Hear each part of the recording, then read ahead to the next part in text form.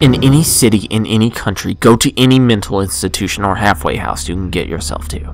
When you reach the front desk, ask to visit someone who calls himself the Holder of the Path. The worker there will try his best to keep a look of indifference on his face while handing you a key, which, as he will explain, belongs to an unused supply closet in the building. If only it were that simple. Upon locating and unlocking the correct door, you will find yourself staring out into a narrow, winding road, suspended in an endless void. The sight only occasionally obstructed by massive outlines of things best left undescribed.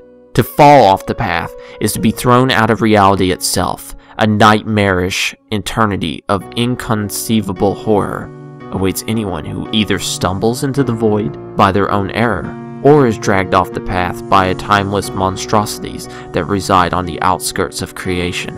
If you should ever feel as if you are being watched while traveling through this piece of oblivion, the best chance you have is to immediately freeze in place and hold your breath. Continue to do so until your audience either loses interest or moves in to claim you. If the latter should occur, feel free to scream as hard as you want, though your screams will fall on deaf ears. At the end of the path lies a door that leads to a small dirt-caked room. Propped up against the room's far wall is a heavily emaciated corpse.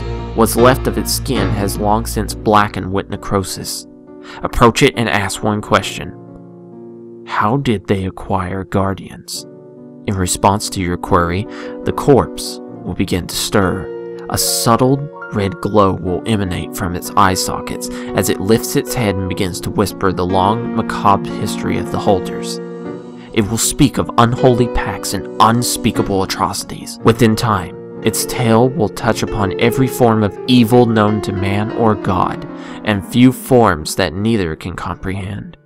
Furthermore, if told the title of any holder, the corpse will reveal that holder's secret, and the meaning of the object that it protects. Well, almost any holder. The holder of the path will never go into detail about itself. This is because the ghoul hopes that you will not question why it seems to be lacking an object. Truth be told, the ominous glow from within the ghoul's eye sockets is actually the shining light of the object that was somehow sealed inside of its skull. That object is Object 7 of 538. Its holder will do anything to keep you away from it.